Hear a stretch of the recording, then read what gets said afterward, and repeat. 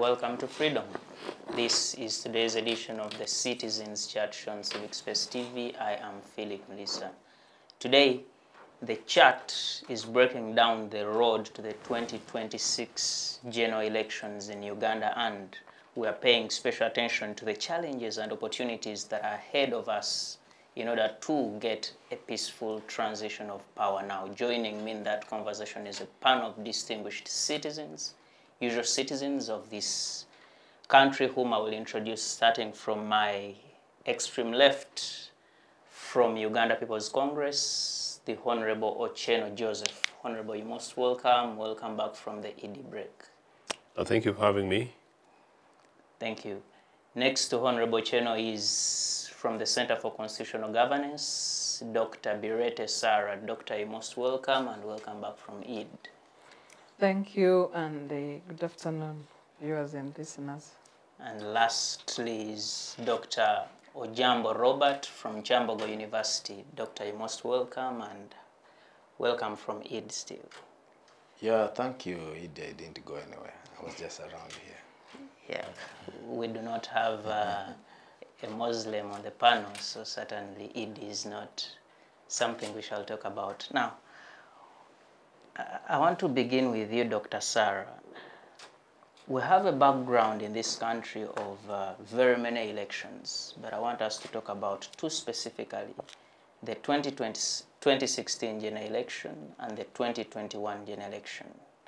One of the things that are so common in the two was violence, allegedly rigging, buy-offs,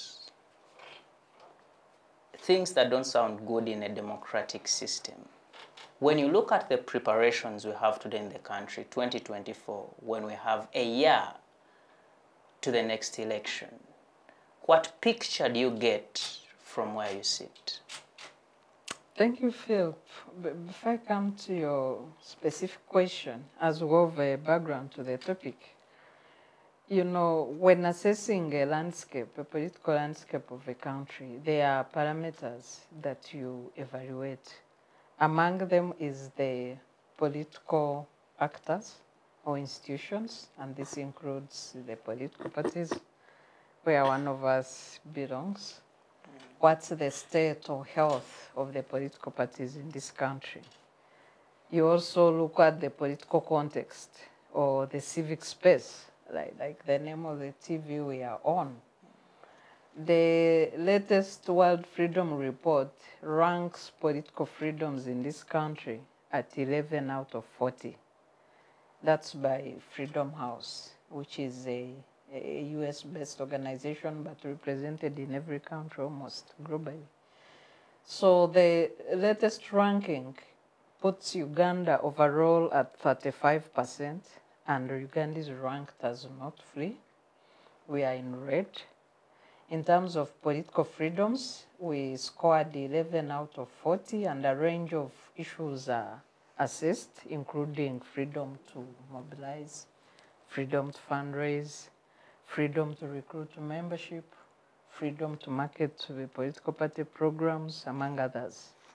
On the civil liberties that also come in following into the health of the citizens to participate in governance, Uganda scored 26 out of 60, meaning that in here you are looking at the health of NGOs or civic organizing. You're looking at the knowledge levels and competence of citizens to take informed decisions. You're looking at freedom of citizens to access information and be imparted by those marketing their programs. You're looking at the welfare of citizens, because when it comes to politics, the economic levels of citizens also matter. How firm are they? Are these people who can? Because when you look at the political rights, people who are struggling to find a meal for a day have no luxury in engaging in politics, because they are still struggling with livelihood issues. Somebody who is not sure of where to sleep, or whether a landlord will have put a padlock on their houses, or whether he can buy a kilo of posho for his family, or whether children can go to school, has no luxury to engage in the debates that we are engaging in, And these are the majority Ugandans that we are talking about. 60% of Ugandan population today has no luxury to engage in politics because they are struggling with feeding, with accommodation, with health, with clothing. Clothing is a struggle. That's why you see that people in the countryside fight for T-shirts, very poor quality T-shirts that politicians throw at them. For them, it is another Christmas wear. For some, it's the only opportunity they can wear new clothes because they always afford the least class of second-hand. This is the only new clothes in their wardrobe. So these are the kind of citizenry that we are talking about and how they engage in governance.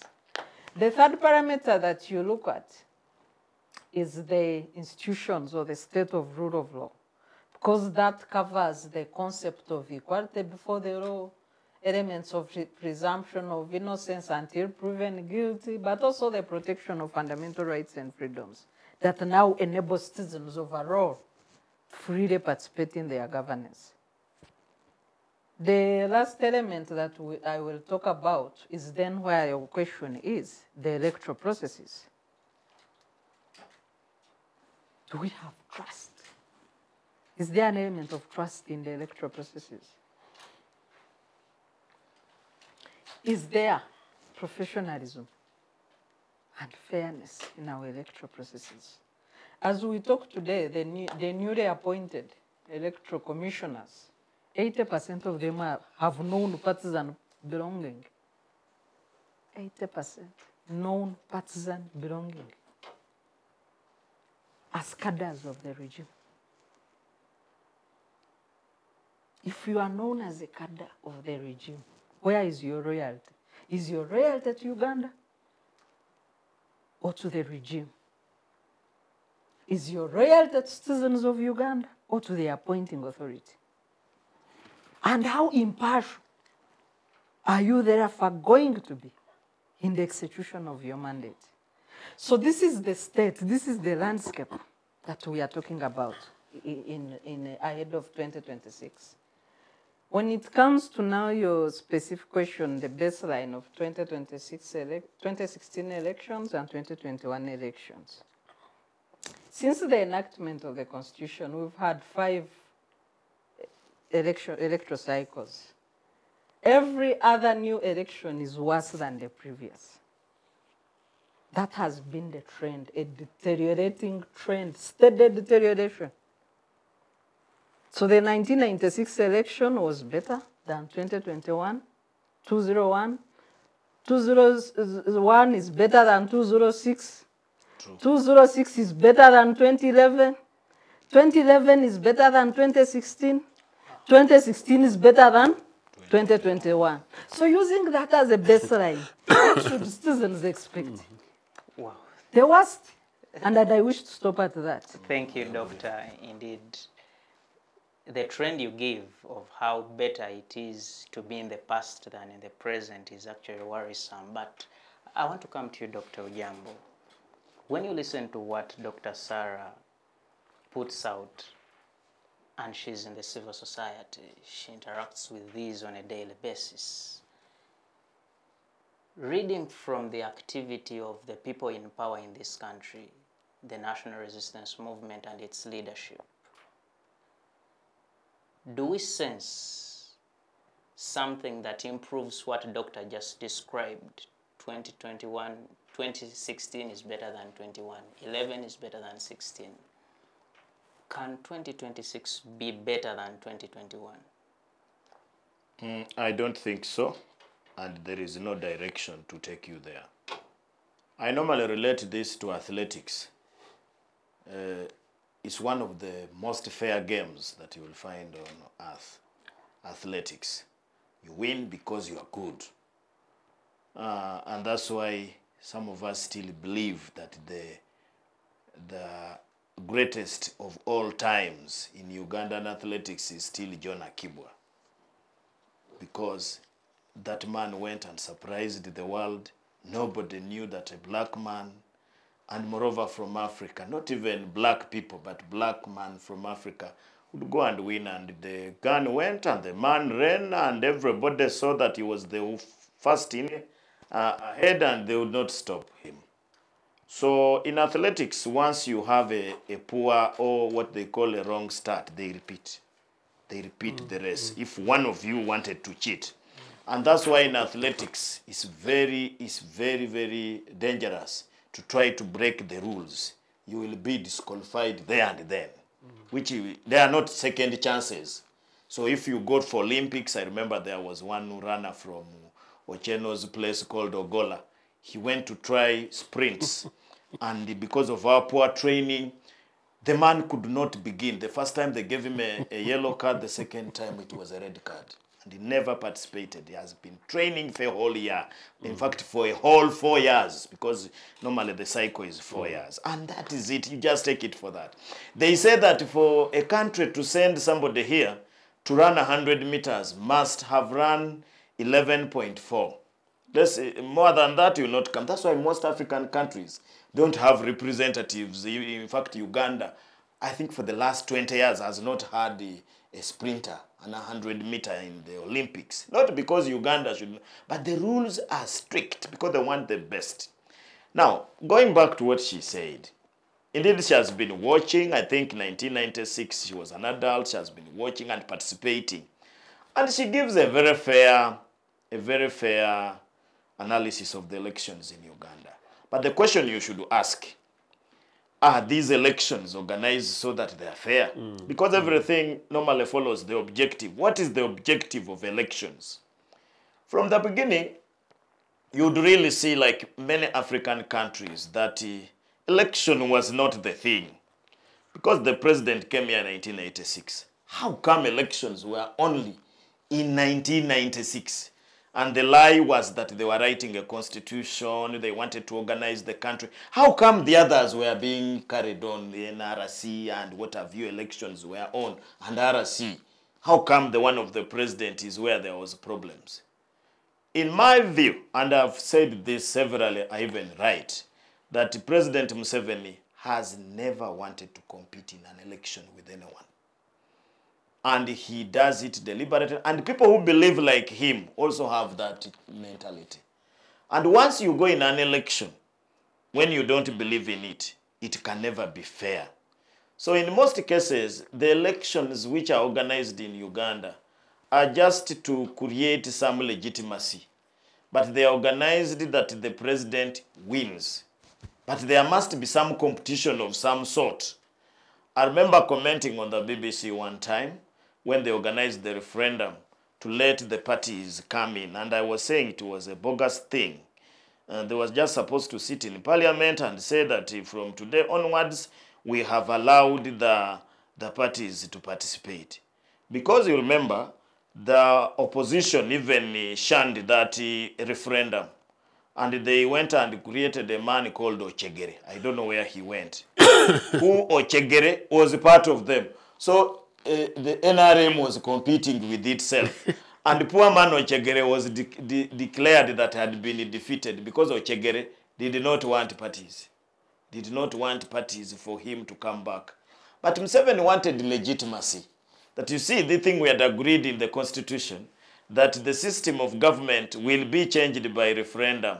And therefore you had to organize a referendum where there was nobody. And of course, that was the first, I saw that as one of the first problems in our thing. 1996 was not, it was to confirm the prince. The person had been the heir had sat on the throne as a prince for so long.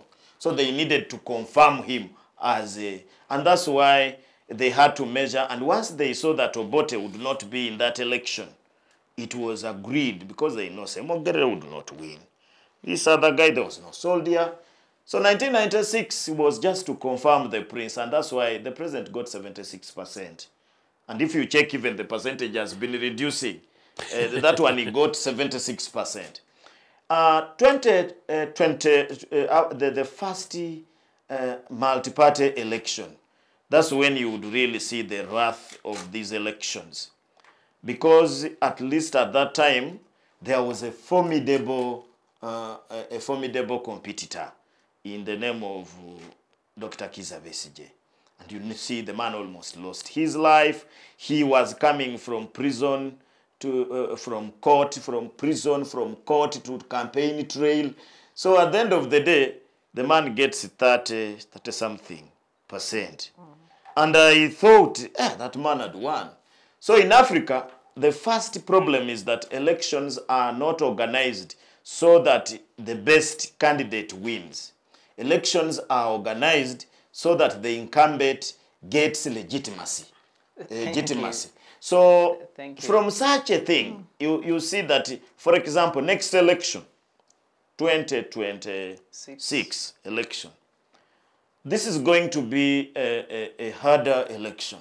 It's harder than all times because there are so many other things that have come up. For the first time, the NRM has 2 parties. By party, I don't mean political party, but groups. There are groups who believe that the NRM led by Yoweri Museveni is tired. It cannot fight corruption. It cannot fix problems of the country, and therefore it is tired. It needs to be replaced. And that's why some people thought that when this Pilau was coming out, it was a joke. It's not a joke. There are some people who may not know the intentions of Pilau, but were supporting it, genuinely thinking that it can usher in change. And that's why you see there is division. The political parties, this time it has been NRM, which has been causing violence against opposition. This time I see a situation where opposition is going to fight amongst themselves. Thank you so much, Doctor, for that. Yes. You know, Honorable Ochieno, you see, when you listen to Dr. Ojambo here, talking about how the election is organized for the president to win it, the incumbent, what signal does that send to the Uganda People's Congress? It's not a specific signal to UPC. It's a confirmation of what we've been saying all along. And my frustration, and it's genuinely, I mean it as serious frustration, is that it took us 38 years for many Ugandans, and I'm challenging Ugandans, for many Ugandans to listen to us, and for many Ugandans to believe us. We told Ugandans NR is a thing, and we told Ugandans NR is a vehicle for Mr. Museveni, and we told Ugandans Museveni is not a Democrat. We told Ugandans Museveni is not interested in competitive politics. Sarah made the fantastic introductory submission, and so marked by the mathematical array by Dr. Ojambo, rather impressive. In fact, this athletics context is absolutely what democracy should be all about, and it's something that we, for me, as a campaigner for human rights generally, but also competitive democracy over a period of time, is the standard that we want to be had in this country. It's unfortunate that it's unlikely to happen in the next election, or possibly, hopefully, the one after. If the one after is a post-Museveni election, it's possible for us to have such an arrangement, because that is extremely important. As Sarah was referring to the index of contextual background to these things, including freedoms. These are absolutely imperative prerequisites for political processes and democracy to prevail. But what's also even much more important is that it is those requisites that a nation state requires in order to grow, in order to develop. And so we need these components in order for us to grow as a nation. And our growth actually at the moment is to reunite, to develop ourselves, to invest in ourselves, to invest in young people of this country, to prepare yourselves to become competitive enough as citizens of East Africa, to prepare yourselves to become competitive citizens of this continent and citizens of the world, particularly in this day and age where only a few weeks ago I could not sit in this shirt because it was too hot. Climate change, global warming, and nobody is talking this politics of crisis. In any case, actually, the politics between today and the elections is going to be politics about away from Pilau and what's going on internally in other political parties. To an extent, Robert is right, is the politics of money, where now we believe that some of the manipulations that are taking place, including in Parliament, is how NRA is working to suck up money, to go ahead and distribute to people in order to confuse them come would be otherwise very difficult election in 2026 using people's own money. So we need to be able to tell Ugandans that those monies are actually their monies. In any case, I think that Museveni lost 1980 general elections. I want to say the fairest elections after 1962 was 1980 general elections, and we can be able to come back and discuss that. Because one of the reasons, Robert, is that as it happens, Uganda, for the first time, we decided post-1979 to invite the Commonwealth observers. So apparently it hadn't happened before anywhere to come and come and become observers. Honorable Ochieno, yes. Mr. Museveni has never, at least to the best of my knowledge, never said he won that election. He complains about the irregularities that were in the 1980 election. Yeah, so what's the point here? You say Museveni did not win that election. Yes, he didn't win. Okay, if that's what I said, I basically said he lost those elections. He lost those elections, and there are no grounds really for him to have laid the claim. In any case, if he claims he did not win it, then what took him to the bushes? What took him to torture and maim our people in Luwero? What took him to persuade little kids, poor little kids from Kazo, little boys and girls, to go ahead and learn how to beat and how to kill and how to break and how to disintegrate our country and how to hate other Ugandans simply because they don't share similar names or perhaps facial features.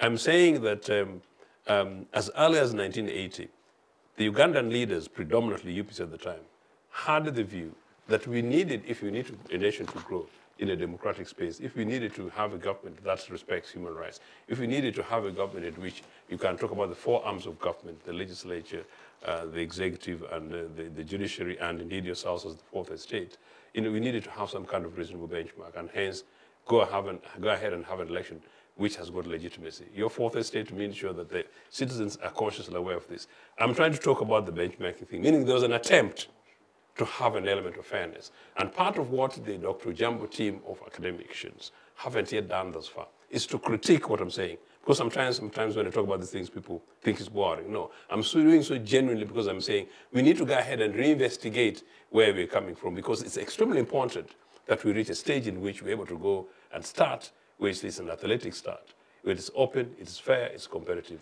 and where the best wins. Thank you. Thank you, Honorable. Dr. Bireete, if I come back to you, in all the submissions, there is one common thing or person we talk about, President Museveni, who's been here for 38 years. And Dr. Ojambo here did say he doesn't see the system organizing anything better. In fact, he says it is going to be worse because of President Museveni, because the election is organized for him to win. Is President Museveni such a bad person for this country, Uganda, that he doesn't want to see any progress for it? No, I think to simply amend your question is to say, is President Museveni such a bad Democrat? Because all citizens of Uganda, including him, have a right to enjoy their sovereign rights, which includes standing for office or voting others to vote or to be voted for a public office. I have been checking the history of freedom fighters or so-called revolutionaries in Africa to check whether a revolutionary or a gunman can transform into a democrat. And I will not specifically look at just the gunmen. Let me look at all the leaders we consider revolutionary in Africa, the freedom fighters. We can look at Mwalimu Julius Nyerere, who led the country for about 24 years? 22. 22 years, and allowed Tanzania to transform. And he took a back seat to check whether his efforts had nurtured a nation that can peacefully transit power and continue on a progressive trajectory. And he saw that before he died. So he witnessed his success by creating a transformative nation. It might not be perfect, But in terms of a democratic trajectory, in terms of national unity, in terms of a uniting language, Tanzania is among the only countries in Africa where every citizen can follow parliamentary proceedings, can follow court proceedings because of a uniting language, and which is official. The courts administer justice in Kiswahili. Parliament debates in Kiswahili. Whether somebody has gone to school or not, they are informed in real time as these major national processes are taking place. Cabinet meets in Kiswahili. So they don't have the divide, the literacy divide that we struggle with in Uganda.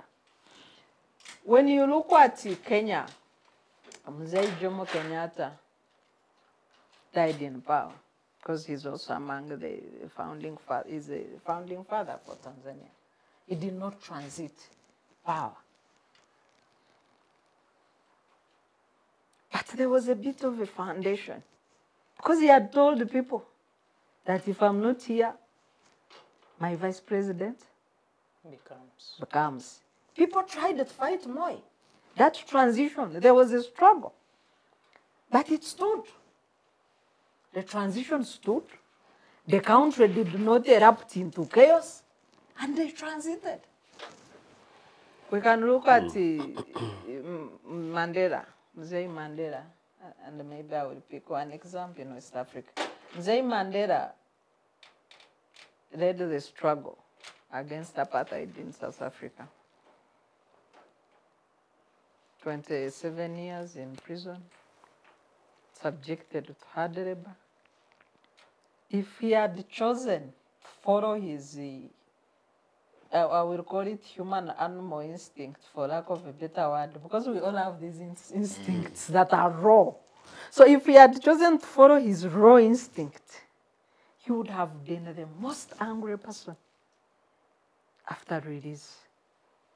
But he chose forgiveness. He put South Africa above everything else, including his hard feelings. Served for 4 years and led South Africa to move on. A few things were fixed, a few were not. Like having equitable education, the question of the economy, they are still pending. Yes. Yeah, but he fixed the political question. He fixed the reconciliation question. And what does that show? That one man is not there to fix everything in a country. Other leaders should also lay their brick. Thank you, Doctor.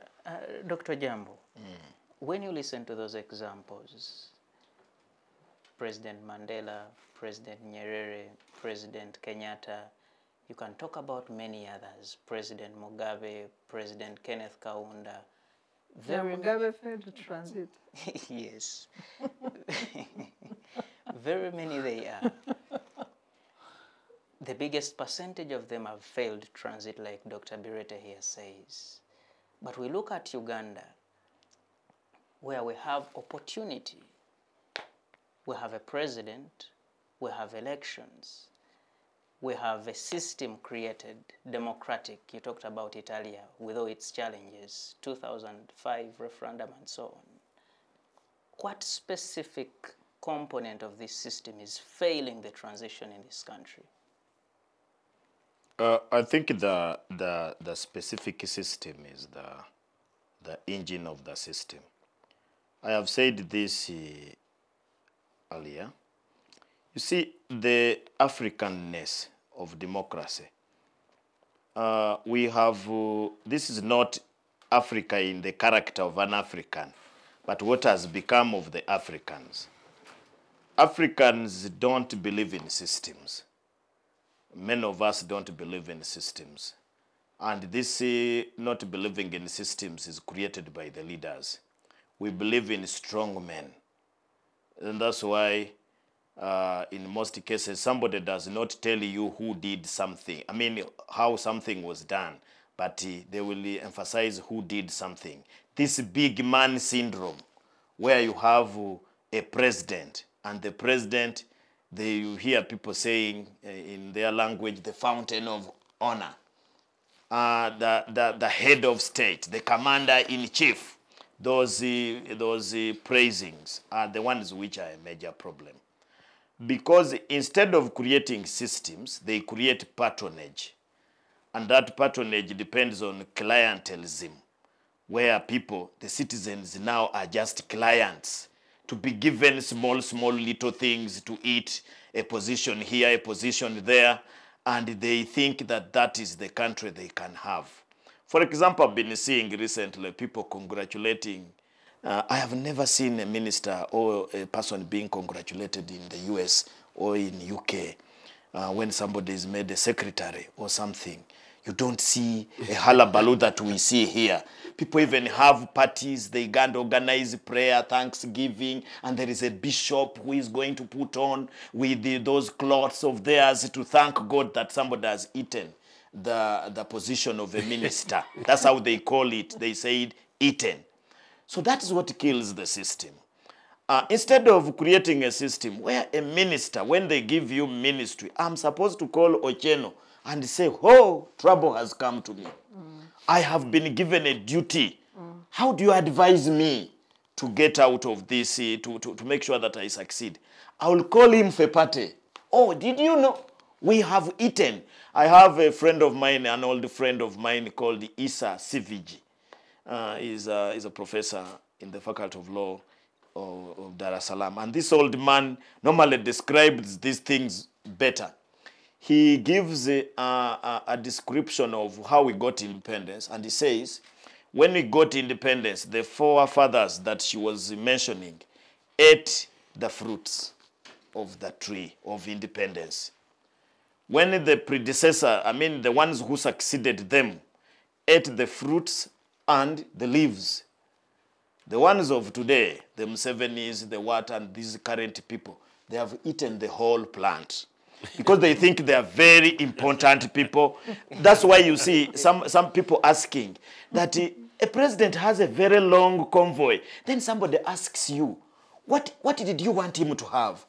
So you mean if he walked, if he moved with the 2 vehicles, he will die? But they put him high there. I remember the president once saying that bishops and other people should shut up because he's number 2 to God. You know, somebody elevating himself, that is assistant God in a country. So that patronage is what has killed the system. Now, people don't imagine, they cannot imagine that a patron like Museveni can fail in an election. They just think that instead, how do you deal with him to survive? So instead of people looking at the road network, just look at our road network. I've been hearing this crap when people are giving statistics that from Katuna to I don't know where, from Busia to I don't know where, the roads are very bad. Every time you go into a car, you just feel, nobody speaks about that. Nobody speaks about the health service, which is poor. This afternoon, we were just discussing the education system. Can you imagine that we are going to have, there is a new curriculum, supposedly new curriculum, where the first graduates of the new curriculum are going to sit their Uganda Certificate of Education this year, in November. But when they graduate, they will have to go back to the old curriculum. Because the one of the senior 5 and 6 has been stopped. It is not going on. Nobody is questioning that. They're just saying, oh, Mama, thank you so much for guiding this country. Did we Mama, know it was stopped? It was stopped. If you didn't know, I was part of the process. They said they don't have money, and it was halted. And people are saying, Mama, thank you for guiding this country. Guiding it where? Because, can you imagine, people are running a new curriculum. It is going to reach in November. It stops there. We go back to the old curriculum. What a waste. Nobody is asking. Today, she was talking about the ingredients of a good elections. We had a lot of trouble when we were coming to 2021 election. People said we needed reforms. And when they elected this good friend of mine called Mao, we said, yeah, this is the one who was demanding for reforms. He's going to put them there. When he reached there, the man is just gerrymandering certain things which I don't understand. So we are going into elections with the problems that we carried forward from 20... Why don't you call him? 2021. Yeah, these days I told you that when I see him on the road, I may pass somewhere else. I was I was one of the people who said, I think this one, and he gave us hope. But the hope was dead hope. So let me just finish this. We went to an election with a lot of problems. For example, our problem number one was the Electoral Commission. Has anything changed in the Electoral Commission? Nothing. The second thing was with the voter tallying. Has anything changed? The other thing was security of the people who candidates and the contestants, especially the opposition. They looked like they did not have any security. They don't have the same leveled ground like the president. Has anything changed? Nothing. The budget that is used by the president in an election is the same as the State House thing. We wanted something. Should the president contest when he's still in the presidency? Nothing has been sorted there. So, my brother, how do you expect that the next election is going to be better? When, for example, President Museveni is looked at as a giver, not a person that we elected to give us services. People are saying, oh, the president has accepted and given me this opportunity to serve. I see some of these miserable ministers when they are thanking. The other day I was just talking to small kids playing football, and they were asking me, doctor, have you seen any country in Africa? You tell us any country in Africa where there is a president, the son is army commander, the daughter is a minister, the brother is the operation wealth creation, another brother is a son-in-law is the one marketing Uganda in coffee taking, the daughter is the one who decorates Kampala. Where have you seen it? Where have you seen it? Thank you. In charge of educating children. Where have you seen such a country? Thank you so much. Please, Honorable Ochieno. You see, all these things we talk about are political problems. They are in the hands of you, the politicians.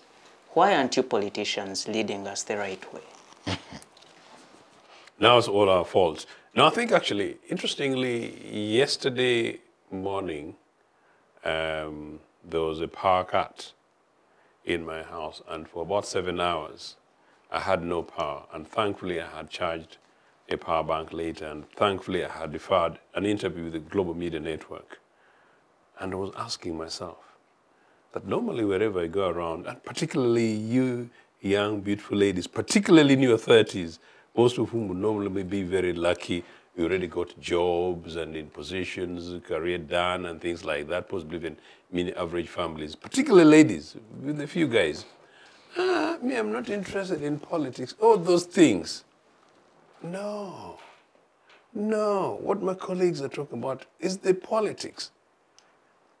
No, you can't say that you're not interested in politics when it's about education for your children. You can't talk about saying that you're not interested in politics as if you don't check on your paychecks. You can't say you don't talk about politics as if you don't have relatives who die. You can't tell me you're not interested in politics because you're superhuman beautiful because you don't fall sick. You can't tell me that you don't take in the road to Ntinda and then go via Chiwatule and go Chuku for 1 mile, and another Nigeria Chuku for 1 mile.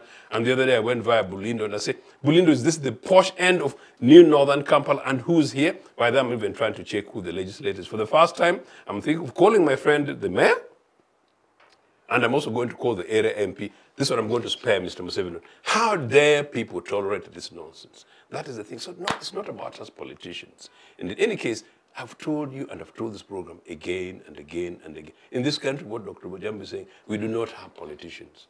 I am only one of the few. We have people in politics, using politics, including Mr. Museveni. So I think Ugandans really need to wake up and simply say, no, enough is enough. To do what? To challenge these men, and particularly with the fewer women in this thing, these days, men and women in politics, including those in the National Assembly who are eating our money. So we need to challenge these people a lot more. We need to challenge them. But look, I was thinking, as Dr. Ojambo was talking, and indeed Sarah, actually beyond Mandela, we need to go back to South Africa. After Mandela, Thabo Mbeki came in and became president. And the guy was actually thinking president. You know, I gave a specific edition of my column for him, New African magazine, when I was still writing. You know, and Mbeki challenged global financial system Yes. and said, this is leadership from Africa. Mbeki left, he was actually pushed out. You know what? Systems that work. You know, and we discussed the other day. Yeah. Zuma came. The other day I watched a video in which Mbeki is giving a public lecture. I think people should actually Google that thing and do the rounds, questioning Zuma and in his particular positions. The party is able to challenge these guys. So that is South Africa. What is it that happened in South Africa? Which for us, we got Idi Amin. Yesterday was the 11th of April, you know, when Uganda was liberated of Idi Amin. Idi Amin was given to us directly, deliberately by imperialist forces, backed by a few Ugandans. Why? Because we're supporting anti-apartheid campaigns, lest you forget. Because Obote is always blamed without the broader context. Obote one government was overthrown not because of 1967.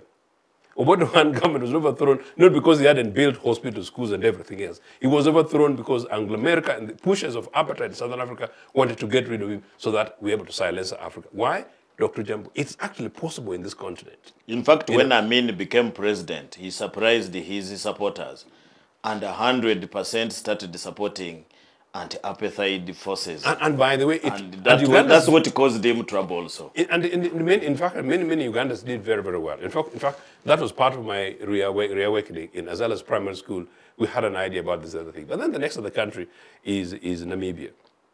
Namibia has actually done most excellent, particularly the Southern African region, starting with Sam Nujoma and the next and the next and the next. And then much more recently, the last president before, the late president before he died, you know, is now being served by an acting president. You know what? We told this program how a serving president comes in and explains himself, media information, giving people public information, things like that. But how they explain, you know, the monies that, you know, the state house, public entitlement monies, and how they explain how they're going to be able to spend money whatever they go out, and how they're able to say that, well, this one we're not going to use state coffers go back. So it's actually possible in this continent.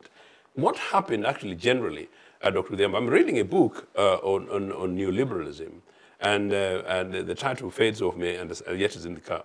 It's a book that we need to read.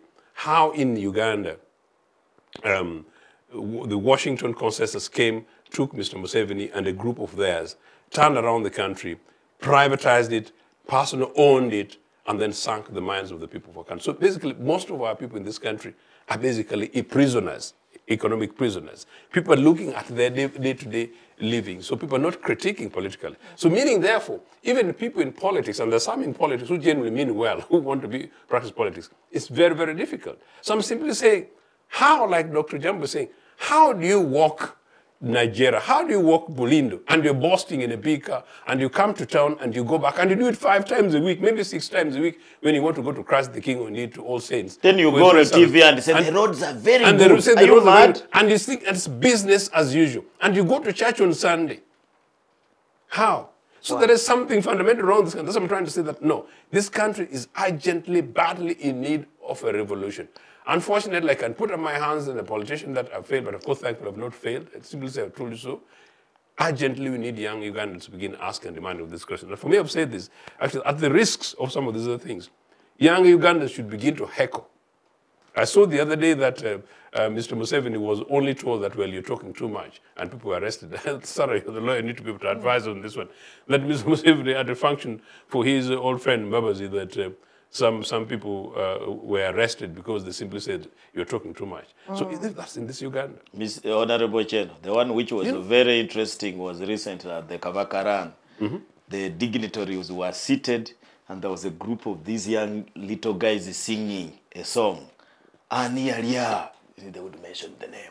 Anialia, they would mention the name. And I looked at the man they were mentioning. He almost ran away from that place. He was seated with the leader of opposition next like this. I saw him, he almost ran away.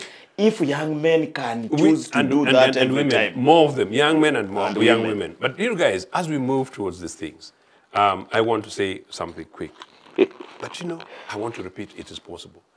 Young Muliisa, just around your age, imagine, much earlier, I was victim of these NRA bandits, from exile from university, So I was lucky that my exile did not keep me in the concentration camps in northern Uganda, but took me to exile in UK. Sarah, election time comes, that's business as usual. and you see polling sign, and people can't vote.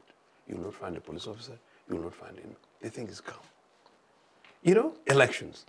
And when the results have been pulled from there, these things are rolled over, they are packaged, and mostly normal local government officers, public servants, are normally the meaning returning officers, nothing major with the edges of political parties.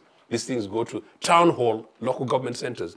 This is a part of the constitutional proposed review things. You know, things go to town halls, and you count the results. Everyone else is down there, and you clap, and the following morning, you go home. The best election of mine was the radical thing of the election of Tony Blair. By 10 o'clock, we knew we had got it, and people were excited in trains and things like that. You were for Tony Blair? For the Labour Party, yes, of the Labour Party. And of course, yeah, I fundamentally disagreed with him on the war in Iraq. I was chairman of the Constitutional Labour Party at the time, and that sort of ended our mini kind of relationship. And I want to stay here for Tony Blair is a great guy. But I voted against the Labour mayoral candidate. This is now official. The Labour mayoral candidate in favour of Ken Livingstone, who went to become very popular lefty. And I thought Ken was being purged by the party. So this is talking about internal democracy. We need to be able to have the freedom and the right to be able to say that, look, this is the rules we're going to play.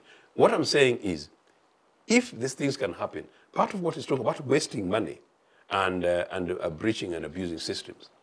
If election ends, you know a political party has won, and the following morning, people continue as business as usual. So this thing that organizing a swearing in, huge amount of money, is a waste of public resources. What I'm saying is, Sarah, a future UPC administration in which I have got influence, or perhaps in which I lead, we are going to be able to change constitutions, including these other nonsense about swearing in of people.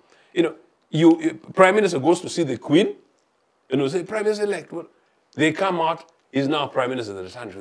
As business as usual. We waste a lot of money, we waste a lot of public resources, and actually, the more we do that, the more we create this impossibility of monsters in men, and most of them are men. And they're really normally powerless people, because if they are powerful, they would not be having fleets of a village of soldiers surrounding them when they should actually be having one or two people basically want to carry their bag, and just a police officer just in case they fall off.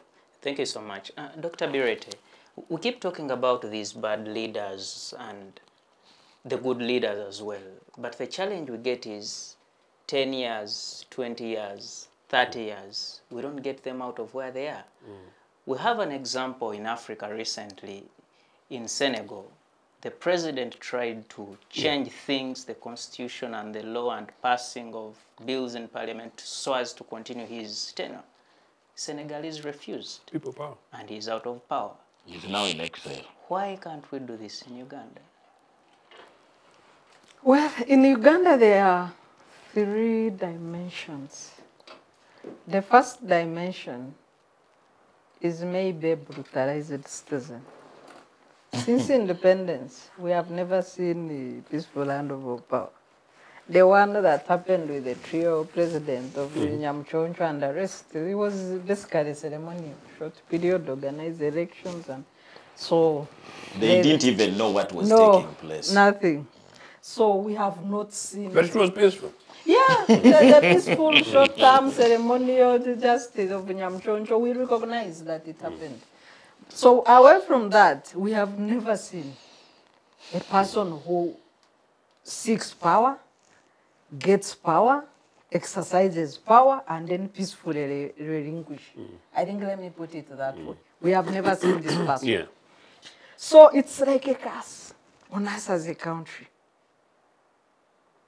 I want to compare now this brutalized citizen, the moment really the apathy and the way we can't even push back on roads, we can't push back on taxes, thanks to the Kasita guys, they are trying. So, but the way everything goes, somebody appoints all his family into cabinet. The family, now, as Dr. Ojambo was talking about the family, people who occupy big positions, I was like, okay. So the cabinet, our cabinet is ceremonial. All of government decisions are taken in a family meeting. All you need is to say, can we gather for Sunday, and then Uganda is sorted. On that family ranch or whatever it is. Yeah, Doctor is speaking Uganda. Yes. Yes. And why is it that we cannot push back? We are like bees. You know, in my language or area where I come from, when bees are near the house, because bees bring something very beautiful, honey. Very beautiful, very fundamental in terms of our nutritious needs. Bees are near the house. You don't want them to go stinging, you know, children and everybody, and you don't want to vacate the house. So you get the millet that has been prepared overnight and put it in the beehive, and those bees will never sting anyone. I don't know how other people do it. I didn't know. Yeah, so I'm giving you Nor free did I. advice. So when you get a millet that has stayed overnight and put it in a bee, those bees will go on, produce honey, whatever. They will never disturb people. So Ugandans. Comrade Kaguta got the trick. So Ugandans are now like this. He's from your neighborhood, isn't They it? are like So he this. came to know, I think he gave Ugandans some rap We are in one column just yesterday. enjoying Kalo. Wow. So we are like bees, where overnight Kalo has been thrown. We can't push back on anything. A person appoints all his family, gets power. You know, my father, may he rest in peace, participated, although remotely, in the bush war. He was a part of the original members of UPM in Ochieno district. So once in a while, as children would see him drive these Rugavile locally made shoes on his pickup to take supply to the well and other things that transpired. A few maneuvers, a few recruitments here and there, but he had his friends also in UPC who had his back, because at one time or two he would get in trouble with that work as a collaborator. But Mzee Tuwerondoro is at his back, so may they rest in peace. That's So see, we UPCs are fine guys, man. We saved you guys, man. that's another chapter. Yeah. So he always knew that the interim agreement was that whoever leads the first government will lead on in the interim and retire. And that was 4 years. So when Ndugu Zirtwaura opposed the first NRM extension, he was the only Ugandan that had not consumed this overnight millet. Millet. Yes. Very great guy. And So he resigned his position. Yes. So that's what Ugandans should have done. That's when the consensus, the Bush consensus on leadership, on transfer of power was broken after the extension beyond 4 years. So 4 years led into then now the constitution became the issue.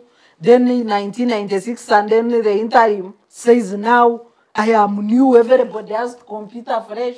Then the Ugandans that had consumed overnight millet thought, okay, we have term limits. So they fell for that. Then we go for term limits, come to 005, the man again changes and says, I am now removing term limits. And starting afresh. And then he started afresh, now countless. Then the bees, the overnight millet was still working. We come to 2017. Then he says, now I'm removing also the age limit. The overnight millet is working. The only way that is supposed to offer peaceful transfer of power through elections should be Article 1.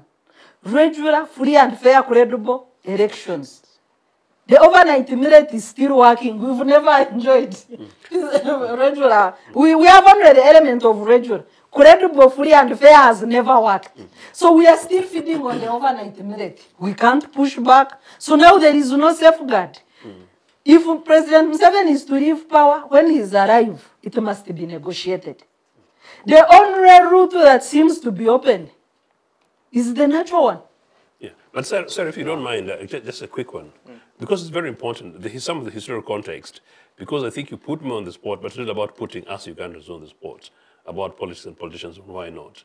Part of what Sarah was saying is also linked to the question of fear, linked to the millet thing, but it's also this fear thing that I was trying to talk about people. These people saying, oh, me, I'm not interested because, oh, me, I don't want these guys to come to me. We need to break that. But as a matter of interest, Sarah, at what stage do you think Mr. Museveni's colleagues, if people like your dad, and this is a very important point, by the way, if people like your dad could see this thing, because I'm supposed to really hate your dad, these guys who are foreign, whatever kind of stuff, But if these guys could come, but out of their convictions and supported UPM, out of their convictions, then they said, there is hope in Luwero, then people like you that are able to stand still and simply say, no, we mean this for the nation state. What about some of the many other colleagues, away from us, the rest of Ugandans? Why couldn't many of these colleagues continue to simply say no with Mr. Museveni? Because perhaps if there are 5 of your dads, maybe 10, people would have had a different outcome. But Honorable Ochieno, there is a direct answer there. When you look at President Museveni right now, he's a very lonely man. All his Bush comrades have long left him. They have long left them. In fact, most of them may not have the agility and the power that they had during 1986. They would be in the bush. Most of them, the way when you look at them, when you look at them, the Kazoras, the ones who are alive at least, when you look at them, they are very disillusioned people. Only that they are now weak. They have sick feet, and they cannot go to the bush. Thank you, Doctor, and thank you so much. The Citizens Chat Show takes a very short break, and we shall be right back. Digital rights are those human rights and legal rights that allow individuals to access, use, create and publish digital media or to access and use computers, other electronic devices and telecommunication networks. Digital rights include a right to freedom of expression, information and communication through technology, a right to privacy and data protection, a right to credit for personal works, a right to universal and equal digital access, a right to identity, a right to anonymity, a right to be forgotten, and a right for protection of minors, among others. The state's digital rights are frequently violated through various unfair actions, for example, blockage of websites and social networks, theft of credentials, unauthorized use of people's data for personal gain, privacy intrusion, online censorship, arrests and intimidation of online users, internet blockages, and the proliferation of laws and regulations that undermine the potential of technology to drive social, economic, and political development worldwide. It is hence every citizen's responsibility to respect rights of other digital users and to speak out or report to the responsible parties when one's rights are violated. You are still on Uganda's leading freedom platform, the Civic Space TV, and this is the Citizens Chat Show. I am Phillip Muliisa. Today, the conversation is about preparations for 2026 in this country, and we are looking at the opportunities and challenges that stand in the way to a peaceful transition in this country. And joining me on that conversation is Honorable Joseph Ochieno from the UPC, Dr. Bireete Sarah from the Center for Constitutional Governance, and from Kyambogo University, Dr. Ojambo Robert. Where we left off, we discussed something very interesting. Overnight millet given to bees in Western Uganda.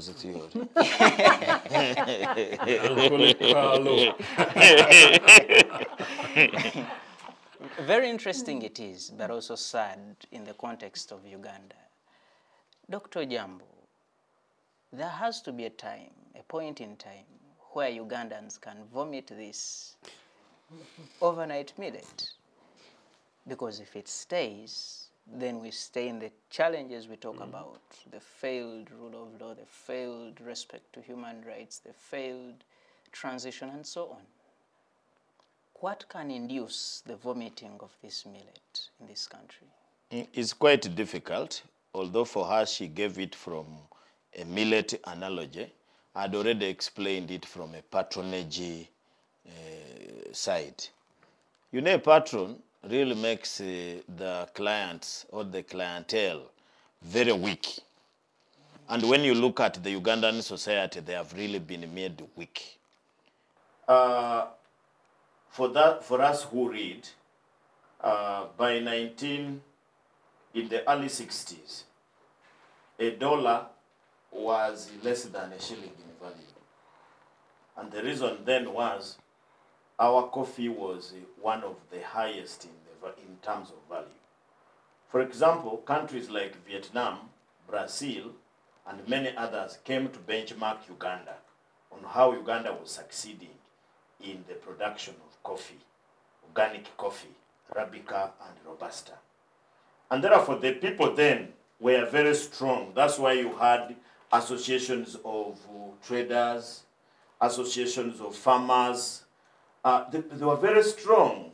the UPCs that you hear today had a lot of problems. You had to answer their issues. If you wanted any vote from them, the farmers, they would gang up against you.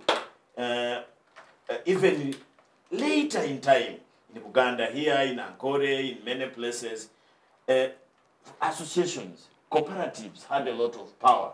And these cooperatives were of farmers and traders. Then number two, there was free education. And free education indeed. People studied for free, they went to the university, there was no strings attached. If a young man, when he got out as a graduate, he was this intellectual, he would go and speak whatever he wants. These days we go to schools with the strings attached. Either you are supported by the movement, and it's called what? State House Scholarship. In fact, even this scholarship that is given by the country is attached to the country, Can you the imagine? government Yeah. somehow. The LOC must sign for you and declare that you're a poor guy from Maweito, my village. So People are invited on government scholarship. yeah, there is this thing which is called the students' loan. The students' loan. Scheme, They okay. must sign for you. And therefore, if they discover that you are not a good guy, they will not sign your form. So you have to go there and you say, I'm a strong supporter of NRM. So there is that's how you build the clientelism. Look at people who want to do business, have to go to State House to lobby, to be given some more money, to be given some little things, to be helped this. You can see traders, Sarah was praising traders here, but they are making noise so that the president can hear them and call them for a meeting. Then they negotiate, then they say, the president has helped us. Professors at the university, lecturers, they have to go to the State House to discuss their salary. Right now, as we speak, professors who are sorted, associate professors and vice chancellors. The other big lot is looking for an opportunity to meet the president. The president has been elusive to them. They are very willing to go. So the president is Father Christmas. So the president becomes the patron. And this patron, therefore, controls the survival of everybody. You want to go to hospital, you have a dangerous ailment, they have to connect you to the president so that he can write for you a pass and you go to South Africa. If you want to get any, so everything, you want to build a church, you want to do some witchcraft and you want to also succeed, you have seen this Mama Fila and their group. You also have to see the president. So the man is a client. He goes on elections and he tells people that I am the owner of all the money in this country. He said this when he was in Butambara by-election. The money belongs to me. And our taxpayers' money. Yes, he says it is his money. And therefore, if you don't, he will close the... I write these things, by the way, you can read about them if you Google my name. I write them. I'm not saying them here because I have this platform. I write them and put them on record. So this clientelism is very difficult to fight. But there is hope. Where is the hope? The hope is in the young men. And women. And women. Very soon, very few people, now Museveni cannot sustain his story on the Bush War. Because the people is telling you the Bush War, they say, what is that? They don't even see any bush. What is that bushy thing? Why do they even go there? So now, he has started deceiving them on programs like Parish Development Model, those Operation Wealth Creation, Mioga, there is that thing called Mioga, I used to call it Miogo. Those things, the good news is that they can't work. They have been here, people have gotten the money, they are not improving, they are going to become disillusioned. And the patrons are normally killed by their own clients. We saw Mugabe in Zimbabwe, we saw Moi. Moi was not killed, but was pushed out. His real people, Nyayo, used to call him Nyayo. His really Nyayo members are the ones who pushed him away. It has happened in Burkina Faso, it happened in this country, Ivory Coast, now in many of these places. Only that the one of Museveni has delayed because Museveni is like a rat. Museveni behaves like a rat for those who grew up in the village like me. We used to have these stubborn rats who come and bite you. And they bite you as you shake, they blow. so that you don't feel the pain. So that you don't feel the pain. When something has just beaten you, it soothes you. And therefore you say, oh, that's very good, it should continue. For example, people took that Balaam statement you know, Balaam, there are people who talk innocently. They are not sophisticated politicians. There has been a marketeer. So he comes and he gives a statement innocently. He says, if you just give me the list, I'm going to talk to Mzee, and he releases you. A man arrests you or kidnaps you, mimes you for 3 years. Then he releases you, and you thank him. You say, President, thank you so much for releasing us and releasing our children. Instead of telling him... And he wants to rehabilitate Instead of now telling him that, oh, so you are the one who had kidnapped our people. We have to prefer a case on you in the ICC or somewhere. They're saying, after all, it's better than Chagulani. For him, at least he has released these people. So that lulling, that soothing behavior has been the Museveni starts a problem, then he becomes the solution to the problem. And people start seeing him as a savior. That's why the wife equated him to Jesus. The wife, with her thinking, she thinks that Museveni is the same as Jesus.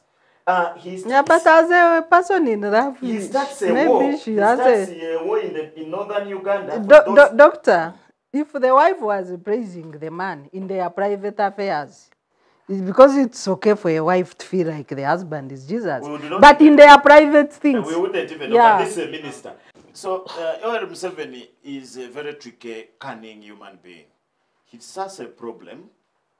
The problem affects the people. And then he turns up to be the solution to the problem. And therefore that somehow creates that, strengthens that clientelism.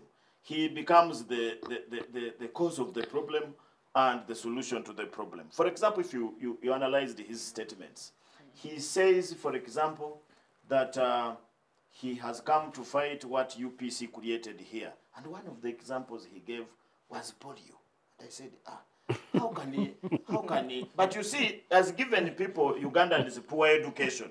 He has given Ugandans poor education, which is never education, this UPE thing. And some people normally thank him. They think he's the first one who started. UPE started in Tanzania in 1977. So he was not the first person. So this poor education, people believe that.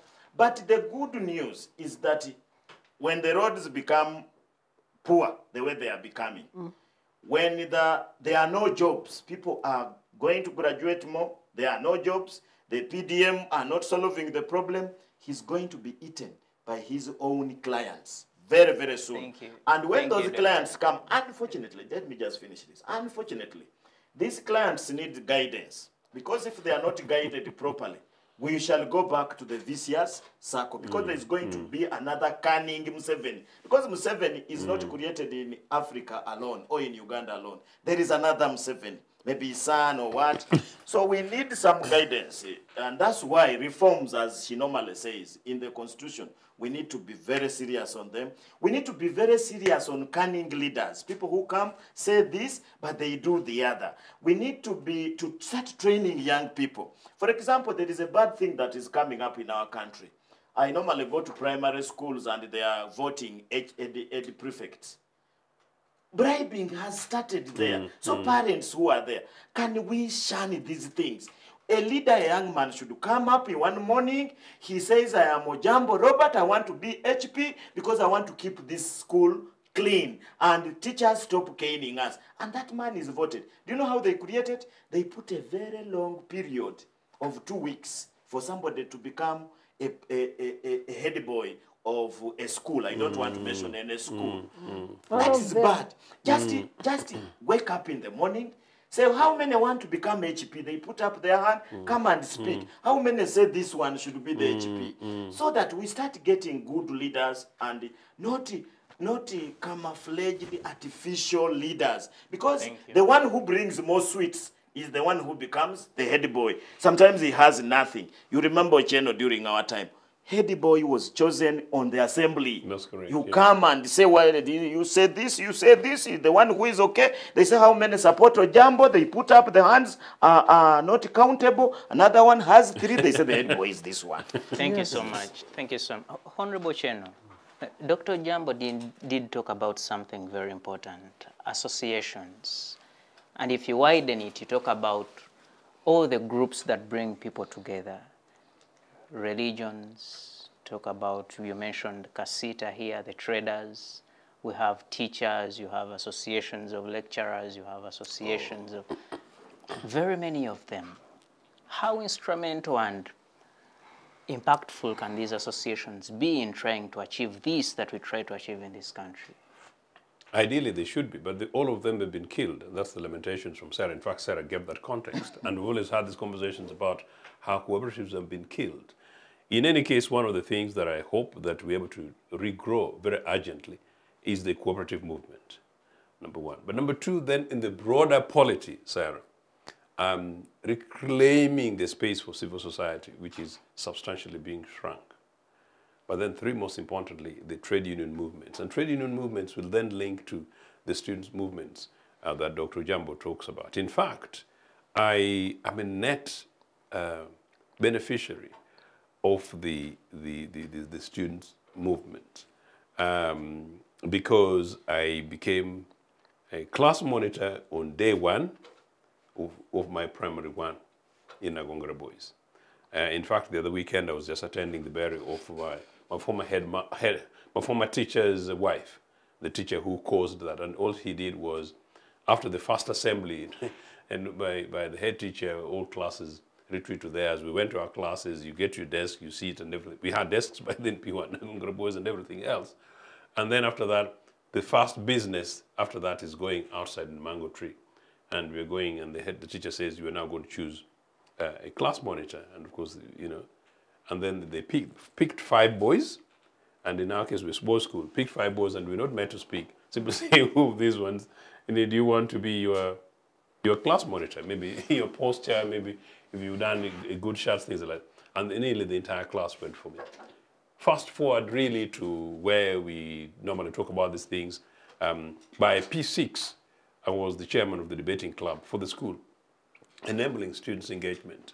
A guy, I'm still answering your question, a guy who completed his PhD in the mid-90s in America surprised me. He's a Ugandan guy. Surprised me. He was in my primary school. Apparently his brother was my friend. And when I congratulated him, he told me on a telephone call that, Ojambo Ochieno, you are the cause of this PhD. He said that all of us in Agongara Boys wanted to be like you or your friend. Now, these are impactful sense of organizational and institutional leadership. I was that because I was generally good people. But I was that because I also had student responsibility. But I was that because we were engaging.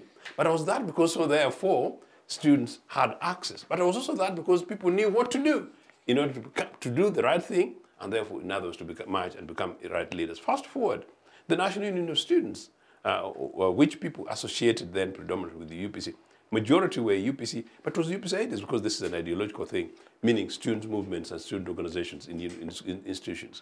It strategically helped students to debate, to engage, to contextualize, to play politics, and for leaders then to emerge. But then do you know what? The level of influence of National Union of Students leadership to national polity was, like Dr. Ojambo says, unparalleled. NUSO leaders impacted on government, impacted on public policy, just like Makerere University and in fact Kyambogo, most of the national institutions of leaders. The student leadership in this country impacted on governance, and they mattered. And political leaders took them seriously. So what are we saying? We need to re-engage and reactivate these organizations. But then two, which is the most urgent one, trade unions. The trade union movement in this country is now a pocket for NRA, the worries. This thing needs to actively, urgently be reactivated in terms of workers' rights, workers' welfare, workers' organizations, terms and conditions, and all those together. but also meaning, therefore, the more workers know that this is their power and power base, the more the leaders that emerge, trade union leaders that normally emerge, will tend to be the people who will not only speak their languages, but they relate to our rural folks in the communities. If you then do this and make sure that trade unions, student union organizations, right now like Makerere, in fact, I hope to raise this soon. I know there's an event coming up in Makerere University about these things, about student leadership, where the guild leadership has now been confined to, basically students are being bottled down. So the best with the money and the dubious yes, then or the authorities vote online are the ones who succeed. And yet here we are nurturing not only national leaders for tomorrow, but we're actually nurturing genuine leaders for students, meaning students don't have the option, the choice, and the opportunity to choose the best of themselves. So translate that to the national thing. I repeat, the trade union movement, cooperative movements in terms of communities, national union of youth organizations across the communities, whatever their names are called today, space for civic society organizations. You guys in the media, meaning therefore your national union of journalists organizations that I'm told these days, they're cardinalized, these need to be done. Usually they're progressive leftist organizations, but usually they become alternative to academia, and they become alternative think tanks. And together then with the national politics, you see direction. Let me just give you the example of now academia. When I just joined academia, we used to go to the main hall in Kyambogo there. Just go to the main hall. We say we are going to elect our leaders, and they say these are the leaders, and you appoint 1, 2, 3, up to 7. At that time you are not allowed to think about what religion those people are, what ethnic group do they come from. These days we campaign for a month, and by the time the election time comes, people have thought about their ethnic and they've been torn apart, their religion, which party they support. We find ourselves having chairpersons. Sometimes you may imagine that they are dead bodies. Thank you. Thank you, Honorable Chair. Dr. Bireete, the Electoral Commission is asking to the tune of over $1 trillion shillings to organize the elections. But that is something to talk about later. As the process comes to this country, what are some of the opportunities? What are the benefits Ugandans are likely to get from this process, apart from the bad things we talk about? Well, the electoral roadmap for 2026 was budgeted at 1.3 trillion. I want to briefly talk about the money, because there are some really dubious expenditures hidden in that thing. One is the 500 million for prayers. Justice Byabakama, please find a church, go and pray for yourself, and God help you do your constitutional duty. That is complete dubious, complete idle. Could that be tithe for the country? Churches ask for tithe. Let him pay. You see, Justice Byabakama, Justice Byabakama is a judge of constitutional court.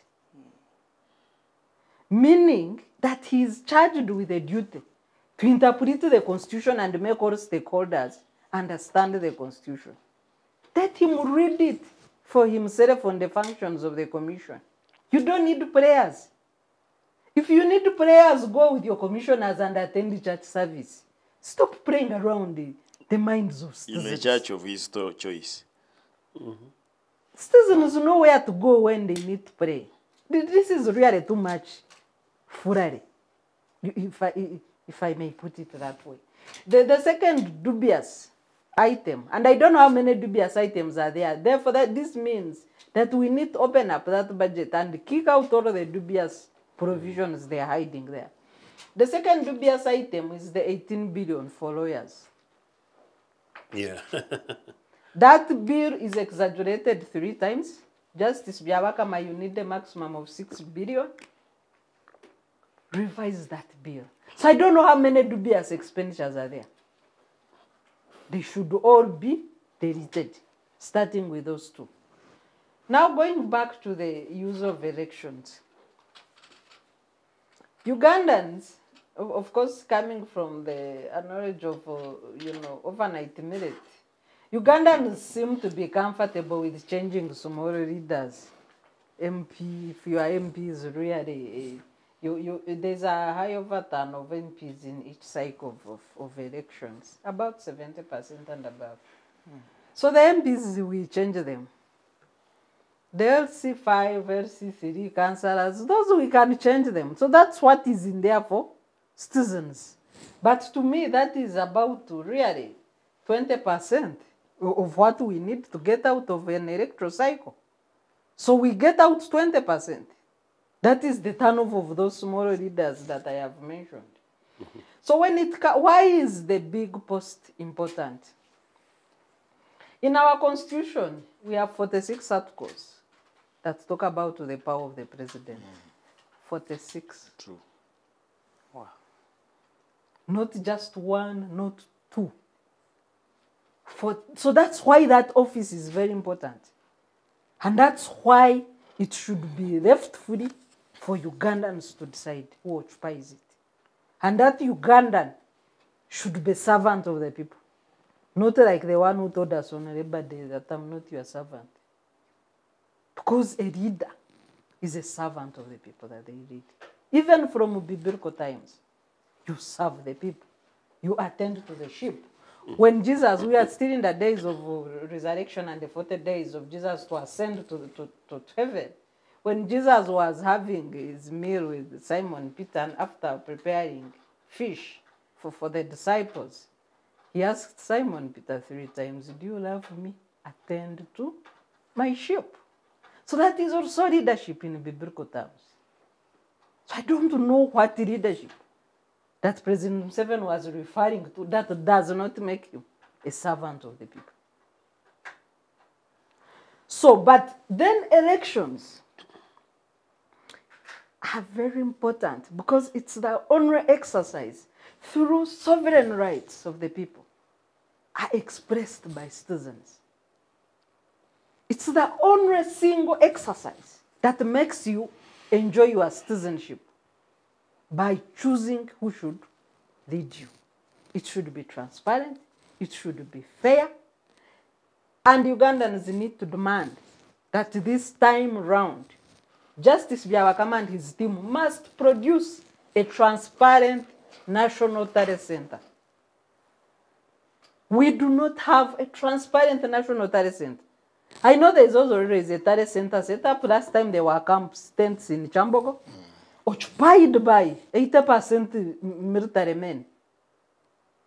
As if that was the qualification. Elections is not a war. No. Our soldiers keep in your barracks. Bakama himself was stopped on the first day because he did not carry his COVID certificate. To access the tally center? Yes. Can you imagine? So who set up that tally center? UPDF? There had to be communication. There was a long discussion. Can you imagine? He didn't have a... So that's the extent of capture. Yeah. Wow. So the National Tally Center at Kyambogo was accessed by UPDF, police, prisons officers, and mainly ambassadors. So you had 80% servicemen and then like 15% Bazungu. That's the National Tally Center. You can check the pictures. Check the pictures. So we need a National Tally Center for Ugandans where campaign agents or polling officials of candidates are able to see results as they are transmitted in and tabulated and announced in a transparent manner. And ask Failure questions. of that, reject these fake elections. Wow. Thank you, Doctor. Dr. Ojambo, 1.3 trillion shillings into a process you said is organized to reinforce the presence of the incumbent. What do we get out of there? Yeah, last time Justice Byabakama, you know, every time he comes up with a number of activities which do not make sense. Last time he had a country-wide campaign where he was drumming up voters to come and vote. And I happened to have asked him a question. He came to Kyambogo and I asked him a question that Justice Byabakama, in your understanding of things as a justice of the Constitutional Court, do you think the problem in Uganda is the number of people who don't vote? Because just to watch from 1980 up to when you took up the chairmanship, is that the problem? And of course, for us, sometimes in academics, we ask rhetoric questions, then we give an answer. I told him that the issue is not the numbers of people who don't vote. The issue is the number of people you declare. You declare that have voted a certain candidate, and yet it is not true. And I gave him an example of the former elections where they declared a candidate and there was no celebration in the country. So I was asking, who voted this man? There was no celebration, at least in Kampala here. There was no celebration. There were soldiers moving around and making sure that why did they think that people are going to riot after an election? It's because you are sinister. So I told him, just fix that. Announce the right candidate who has won, and you will not see any problem anywhere. Because these people will have seen in their polling stations who won in that place, and therefore they total and find out that this person. And that's why you don't have a lot of problems in LOC 5 elections. Because in most cases, those ones, they announce the one who has won. In most cases, LOC 5. When it comes to MP, there is a contention somehow.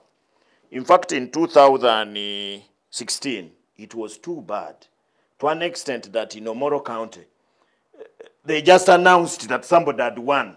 They did not even announce the total votes. I watched that on TV myself, and they just said, this man has won.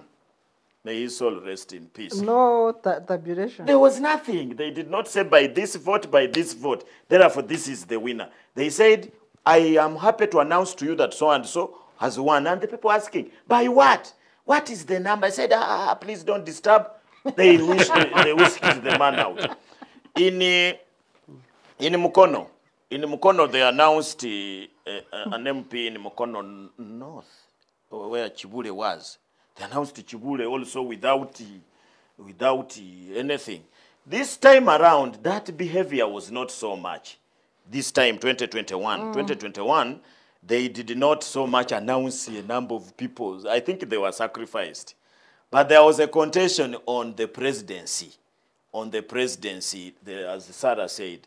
So the money, 1.3 billion,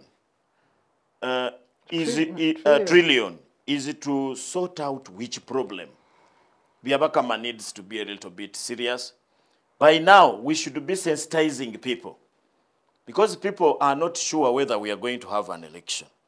Majority of the people have started saying, Museveni agenda kuwa mutabanyiwe.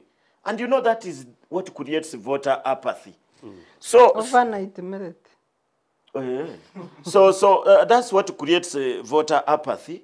How do you start installing so Byabakama and the Human Rights Commission, because they are the ones who are given the duty to sensitize people about elections. We should be seeing them sensitizing people. Now they are going to put adverts. For example, Byabakama has been accused of being partisan. Now, the judge he is, in fact, he is not just a judge, a justice he is. Once people have doubt in you, why should you die there? Why should you die there? So has Byabakama ceased to be a justice? Because if he's a justice, once people have doubt in you, in fact, people are asking, is this man was one time a legal officer The deputy DPP of the state, judicial officer of the state, and was somehow partisan. Why doesn't he leave the thing? So number one, that money is not, first of all, going to be given to Byabakama 100%. That's what I gave you last time, that in Uganda there is a difference between allocation and release, the final release. They are going to allocate it, but they will not release it as 1.3. That one I can assure you somebody can follow. Number two, when it is followed, does Byabakama have control of the 1.3 as the chairperson. No. That money is going to be controlled by different people at different stages. So about 70% of that money is not going to go into election. It is going to go into other businesses. The last one, I really think that, as Sarah said, we need sincere people. For somebody to be a referee, me, I used to play football when I was a young man. A referee is such a respectable man. And that's why they normally even put on a different type of attire. The attire is either black or one color in most cases, so that it does not confuse you. And they make sure that their uniform does not look like any other jerseys. Therefore, they are free. So until we fix that area, in Kenya, they had tried to fix it, but I think this man here, this is the former chairman of Chebukati just failed it. They had tried to fix it. The commission was elected from eminent people, professionals, and they had tried to fix it, but Chebukati was arm-twisted, and now he looks a very funny person. Somebody was asking, let's pick a small example from Senegal. Remember, the Senegalese president had refused that elections will not take place. In Senegal, they don't have an electoral commission. In Senegal, elections are handled by equivalent of a local government something here, what we would call public service here.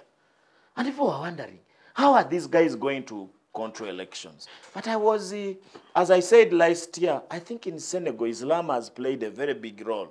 So much so that people believe in what they profess. You know, Islam is a way of life. So these guys organized an election. A man came from prison 1 week, and he won an election. The day of his swearing, the president has now gone out, has run away because he knew he was in trouble. So we want an electoral process. We want an electoral process. But in Uganda, you would get a problem. Do you choose the bishops and the cardinals and what have you?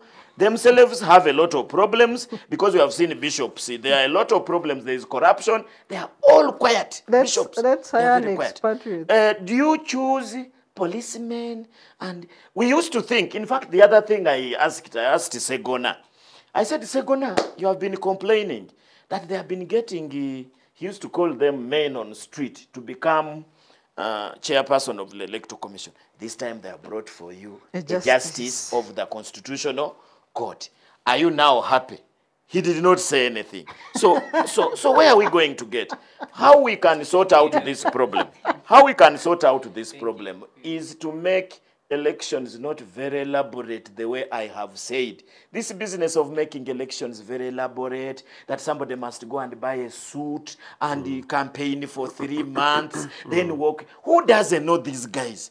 Let them come up 1 week. They say elections are on Friday, going to be handled by public service. So people will vote where you work or where you stay. Please wait there. These things will be reduced. But you see, by making them very, very, very complicated, is to give people something to eat. And that's why there is 1.3 billion. Trillion. Now, Biabaka and his team are really salivating. When is this time reaching so that we steal this man and eat it? Thank you so much. Honorable Ochieno. This process is very complicated. It is very tense. But we must make sure Ugandans trust it and Ugandans are willing to participate. In the remaining 1 year, from the UPC perspective, how do we recover the hearts of Ugandans and make them come to the table and participate in this process? Amazingly, we are the best people to answer that question. And what has happened within the last few weeks? Meaning we in UPC? Uganda People's Congress. Okay. And I thought we... Okay, you can but with you, in any case, I would be delighted to be having you all in part of my team in future in Uganda People's Congress, and so are most of the viewers. We are because in the last election, in the last by-elections in Dokolo, interestingly, what my colleagues are talking about, including the expenses, that I told you about how it happens in UK. You know, it's not big events, and I was involved severally, number one. Number two, as chairman of the branch party and chairman of a constituency party and also chairman of the vice chairman membership at the constituency level, we organize fundraising events for elections, including for our own local parliamentary candidates. You don't have to go and steal money from NSSF, steal money from hospitals, steal money from people dying of malaria before you go into parliament or you get elected to positions. You do, because as local parties we do. We organize small events. The biggest event I organized was a meal, a dinner, for which the guest of honor was Mrs. Blair and Sherry, you know, plus one or two others. You organize the big guns, come and then they talk and they give tropical kind of stuff, you know, and you make money and maybe you come with a few £1,000s, and that is sort of good enough fundraising, local fundraising. It does not have to be about the candidate. So Ugandans, wake up. We need to be looking for good people, good ideas, good programs, good political parties that are going to give us programs. In my Nagongara, where I came back last week, a child of a relative, I'll not go into details, a 7-year-old child died. This child died because they went to local Nagongara dispensary and there was no blood. The child needed, you know, anemic. Yeah? They called Tororo, there is no medicine. And turns out, the father told me, in respect, they got some blood in Bali somehow. Apparently, blood came, he had to pay for transportation, granted, not many other things. The child was given blood, but within a short while, the child, it was basically too late. This within the last 1 week. That is criminal. That is criminal. Now, the worrying thing is that the majority of the people were at the funeral. I could not attend the funeral because I had other commitments this end of town, you know. Possibly tomorrow I'll go to sing Nyongo, Nyongo, no change. None of them have actually seen anything to link very personally with them. But also Nagongara, we have this big Nagongara road campaign where we are basically begging NRA to repair road. Between Rubonge Barracks and Toro Town, it shakes worse than Bulindo. And there are even NRA ministers who passed there, and the councillors who sought. My place look very bad. Who sought is our place. We shall sort it out. who campaigned for public awareness. These guys were jailed, you know. And some of them, including NRA politicians, actively sang against them. The public also need to mobilize and organize towards this. So I'm trying to talk about public awareness, and this is the extremes of this. But in Oya, I mean, in Dokolo, just taking us 2 weeks, that's a very important point, Sarah. Maybe it's something we need to consider. Is it a short days of time for campaign or not? The short time, people knew who the candidates were. People were very clear. The local population generally made up their minds. They want to return to UPC, and all of them should return to UPC anyway. Do you know what? It was short, swift, precise, and because of generally major public awareness, Sarah, people had resolved that they were going to return to their UPC, and they did. I have add the literacy efforts. Indeed. And the viewers in it here. And you'll help me that okay. From the angle which you're saying it. But you know what? That did not only happen, you know, but I understand from certain people from the side of the state, they thought they might do something or they wanted to do something. And they sensed that the power of the people was such that this was an unstoppable thing. So it was not in their interest to try majorly anything in Dokolo. So the result was commiserate with the aspirations, view and aspirations of the people. Finally, therefore, linked. Where is the burden? The burden of responsibility then urgently lies with us, political parties and political party leaders. We need to urgently sort out ourselves internally. We need our leadership to come out, men and women, with legitimacy, with credibility, with integrity, people with the mandate of our political organizations and parties, people with the intention that Uganda is ours, less about UPC, so that we work together, you know, to try and liberate the minds of the people as we prepare for these elections. If we were to do that, whichever way we do, Sarah is going to help me with one aspect of it. There is no reason why we actually don't do it. Sarah. Thank you so much. Doctor, as you address that also, from the civil society point of view, but also as a major electoral observer in the region and internationally, what chances do we have as a country to have a free, fair, credible election in 2026? Let me start from the Rango Foundation. Rango as a region has reasonably higher literacy levels. And that helps in creation of an active citizenry. They are informed. It's easy to impart information on them. They will understand it. Radio is very useful. They understand the impact of their decisions in governance. So you will not take there your 1,000 shillings to buy votes, because that's not what it is. There is no cost for sovereign rights to vote. So that helps in improving the electoral terrain in Rango. But also to add, I learned something from Honorable Jimmy Akena last night, and the way UPC guarded their vote. Yeah. A motorcycle per polling station. Fantastic. About 10 motorcycles following the ballot from the store to every destination to make sure there are no monkey tricks along the way. And the same happens after voting. Yes, yes. To the tally center, to the counting. No monkey tricks. So they did not leave room for monkey tricks. And that helped the voice of the people to count. So what do we learn from there? The citizens are the very watchdogs we need for their own democracy. It's the citizens that must make their decisions to count in an electoral process.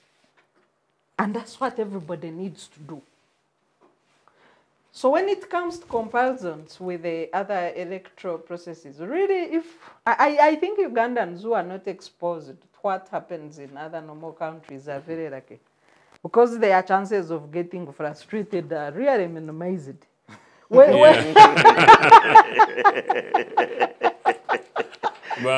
is how much we are suffering here.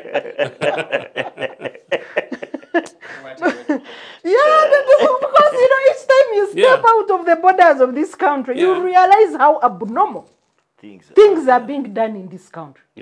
Almost everything is abnormally done. And then you see people drumming up and chest stamping that we are making progress. Progress to a ditch? We are not building a nation in this country. We are not. Not in any process. Not in budgeting, not in taxation, not in corruption, grand corruption, not in electoral cycle. So what progress do the leaders talk about? It's the biggest fallacy that has ever existed.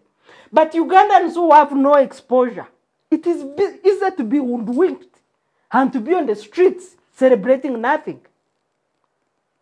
We are just getting by, like animals in the wild. It gets dark, it gets sunny the next morning. You are able to wake up, somehow you survive. That's how we are getting by as a country. There is no grand planning. There is nobody planning for you. Just look at the treasury. 4.05 trillion spent without parliamentary approval. This is above $1 million. Spent.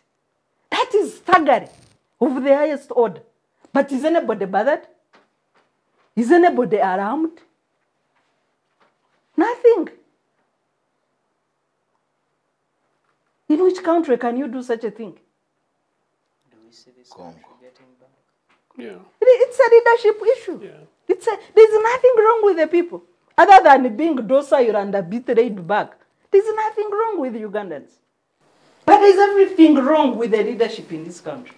Thank you so much. There's nothing wrong with Ugandans. There's something wrong with the leadership, and you Ugandans need to do something about the leadership. Thank you so much, Dr. Sarah Bireete, for that information and for joining us today. Thank you so much, Honorable Ochieno, for joining us today and for the amazing thoughts. And thank you so much, Dr. Ojambo Robert, for joining us and for your thoughts. And thank you so much, our viewers, for keeping it the Citizens Chat on Civic Space TV. Remember, this is made possible by the Center for Constitutional Governance. Thank you so much. Special thanks to the people behind the machines, the entire team. We appreciate you, and we say good evening, and may you have freedom always.